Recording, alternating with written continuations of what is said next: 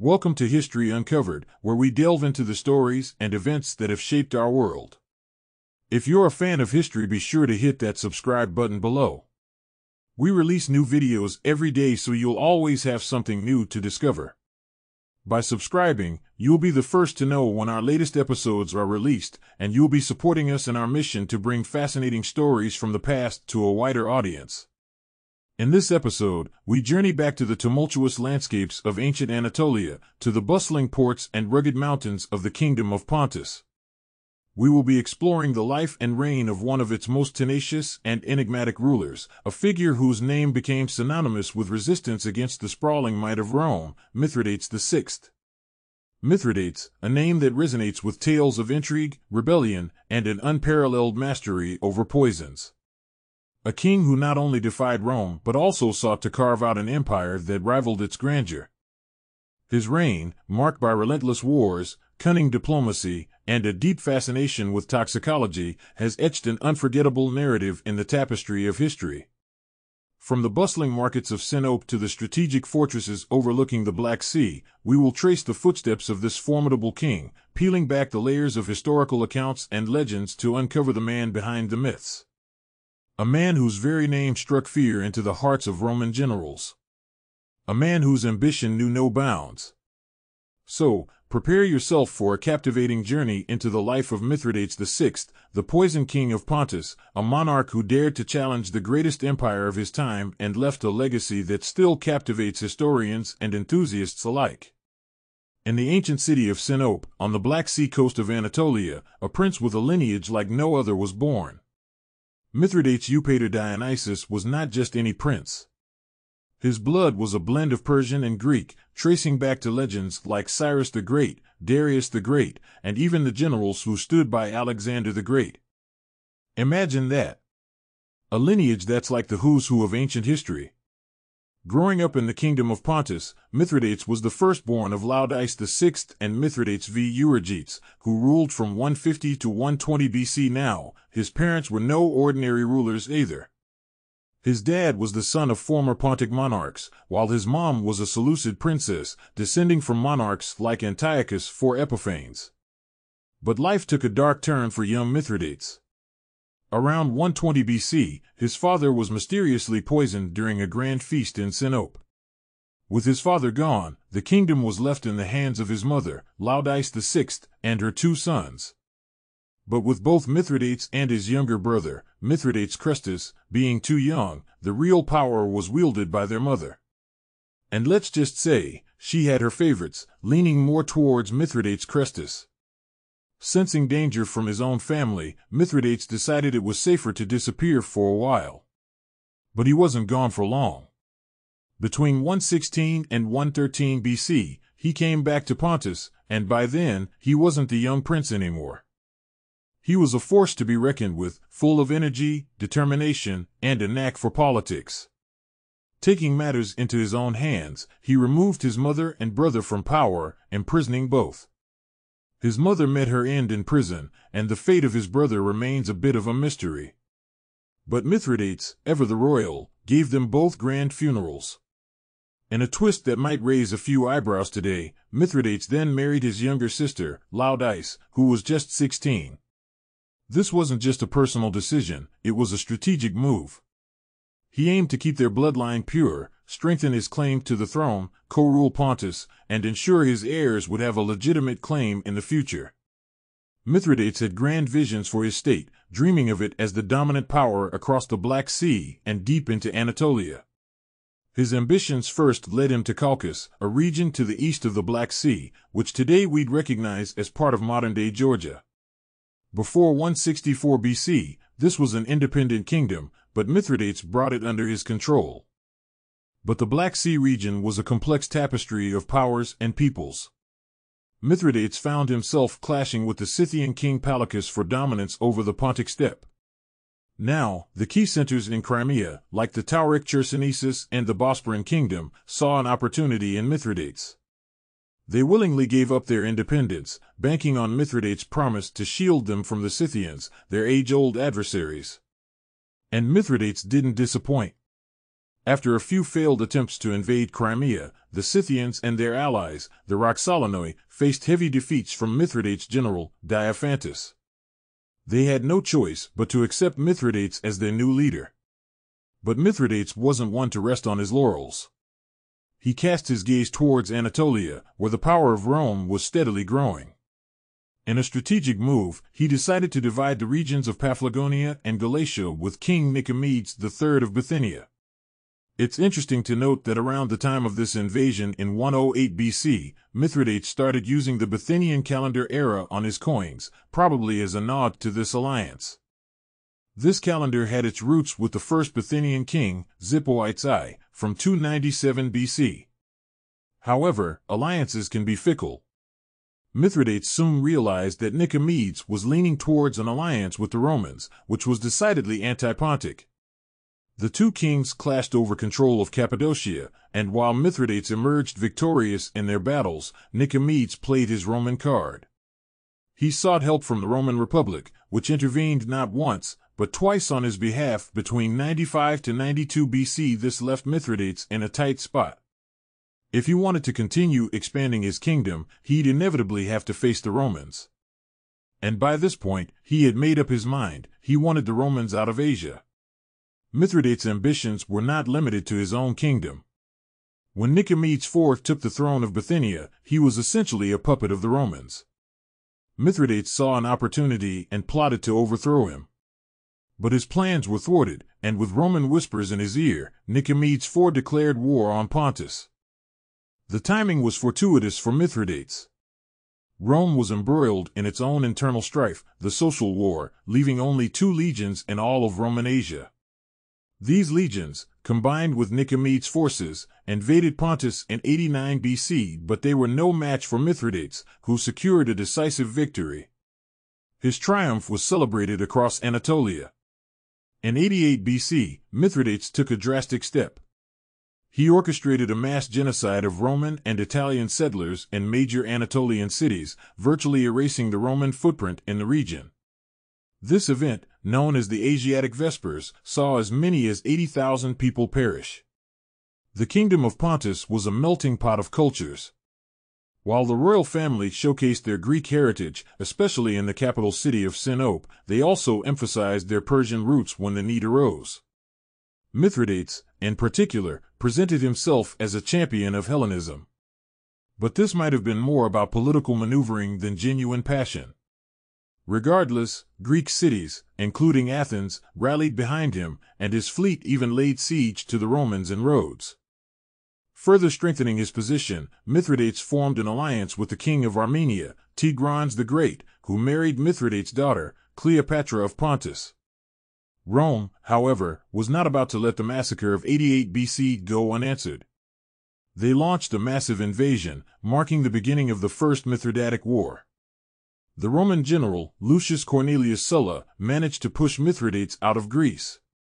But with political turmoil back in Rome, Sulla had to rush back, leaving Lucius Licinius Murena in charge.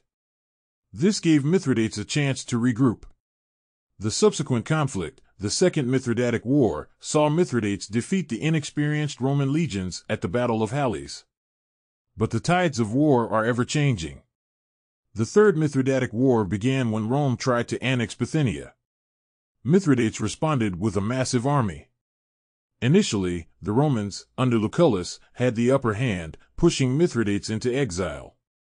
But Mithridates made a comeback, decimating Roman legions at the Battle of Zela. However, his momentum was halted by Pompey at the Battle of the Lycus in 66 BC.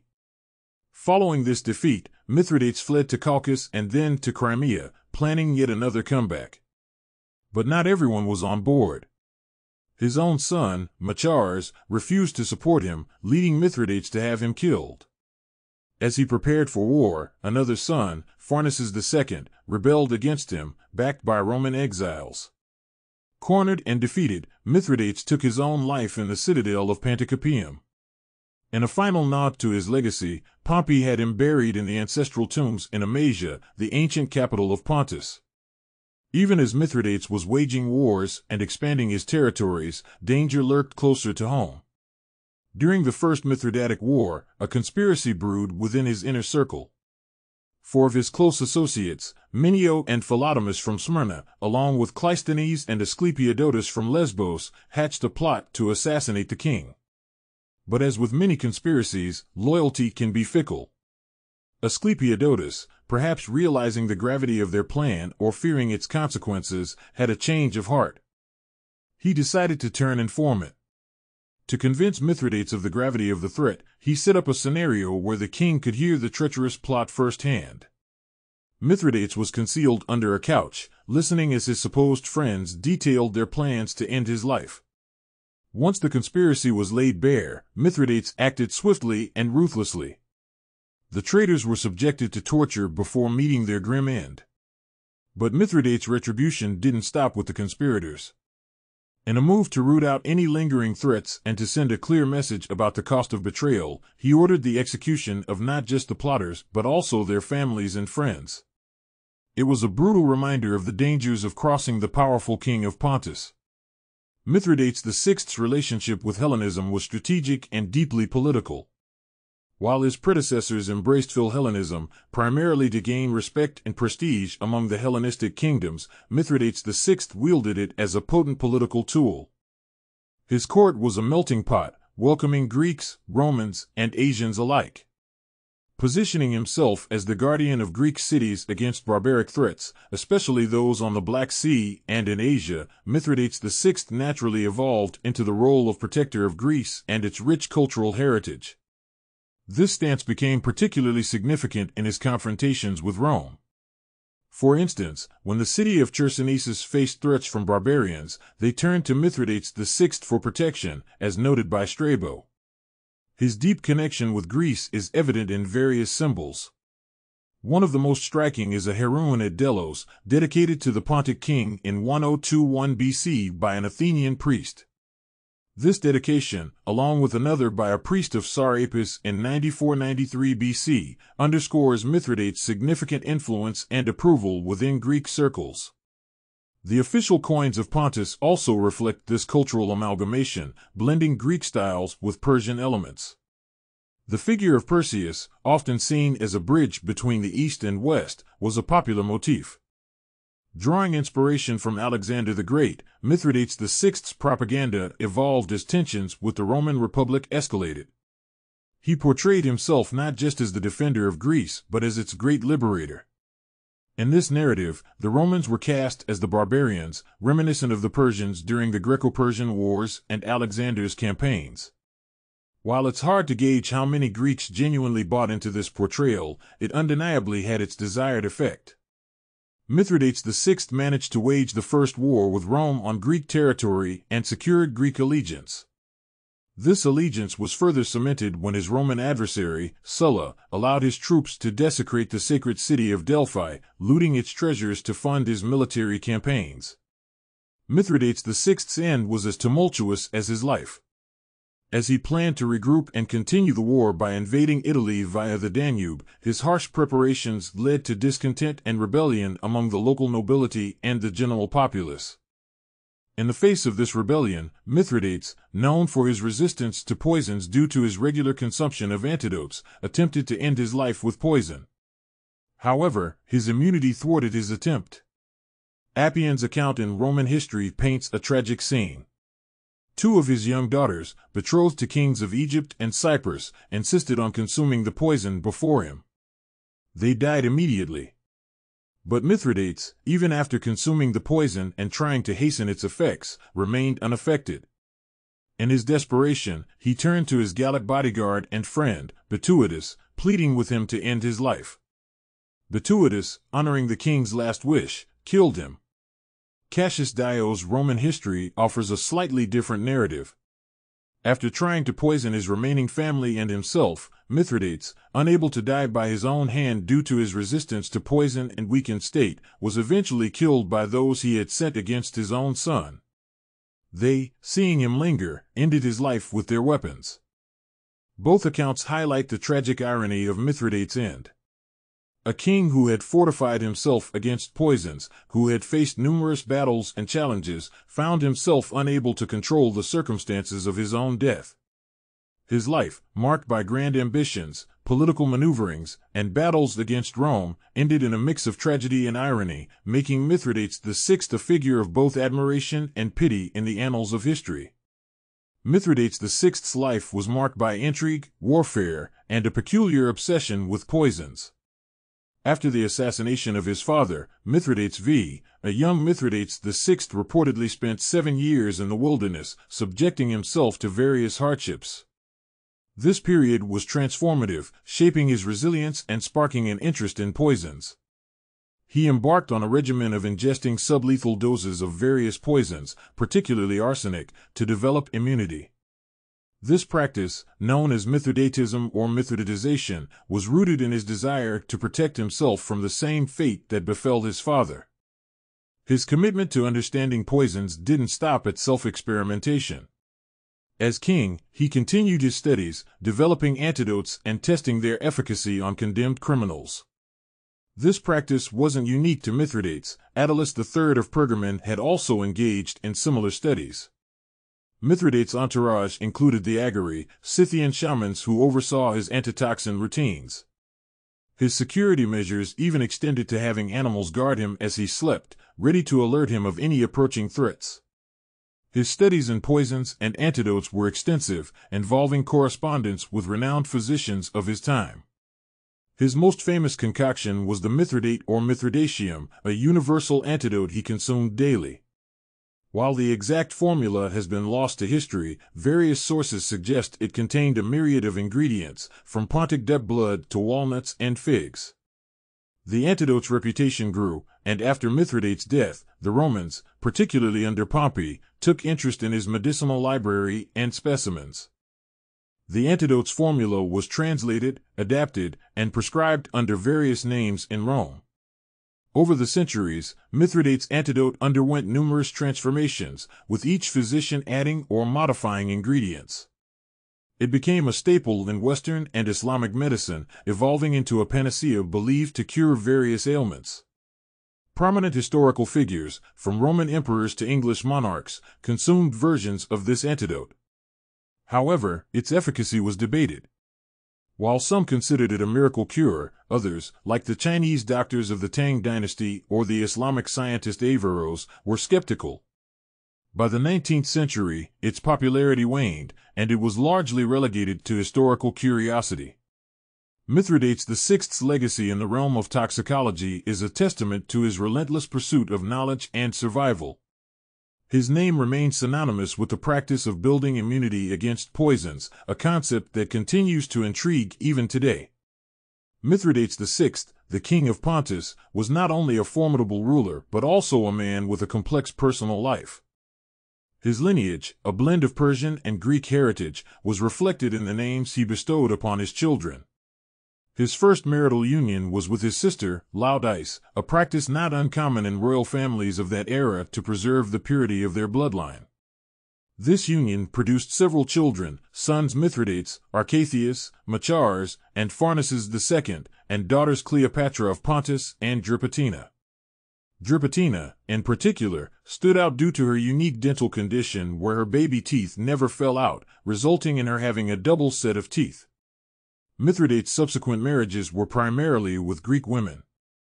His second wife, Monime, a Greek Macedonian noblewoman, bore him a daughter named Athenais.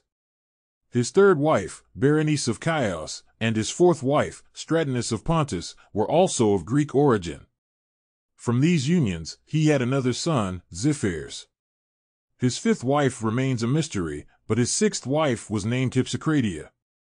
In addition to his wives, Mithridates had several mistresses. One notable mistress was Atabogona the Elder, a Galatian Celtic princess. She bore him 2 children, Mithridates I of the Bosporus and Atabogona the Younger. Mithridates' numerous children from his concubines were named after the great kings of the Persian Empire, a nod to his claimed ancestry. His sons included Cyrus, Xerxes, Darius, Ariarathes IX of Cappadocia, Artaphernes, Oxythres, Phoenix, and Exipodrus. His daughters were Nyssa, Eupatra, Cleopatra the Younger, Mithridates, and Orsibaris. Two of his daughters, Nissa and Mithridates, were even engaged to the Egyptian Greek pharaohs Ptolemy XII Auletes and Ptolemy of Cyprus. However, the annexation of the Kingdom of Pontus by the Roman general Pompey in 63 BC brought a tragic end to Mithridates' family. Many of his remaining family members, including sisters, wives, mistresses, and children in Pontus, faced execution. Some of them, including one of his sisters and 5 of his children, were paraded in Pompey's triumphal procession upon his return to Rome in 61 BC. Interestingly, Archelaus, a Cappadocian Greek nobleman and high priest of Comana, Cappadocia, claimed descent from Mithridates VI. While he professed to be a direct son, the timeline suggests he might have been a maternal grandson, possibly the offspring of one of Mithridates VI's daughters and a favorite general. Thank you for joining us on this deep dive into the life of Mithridates VI, a ruler whose legacy is a testament to the intricate tapestry of history. His story, filled with ambition, intrigue, and personal complexities, reminds us of the ever-evolving nature of empires and the individuals who shaped them. Thank you for watching this episode of History Uncovered. If you found this video informative and engaging, please like and subscribe to our channel for more fascinating stories from the past. And don't forget to ring the bell for notifications so that you never miss a new video. Until next time, keep uncovering the stories that have shaped our world.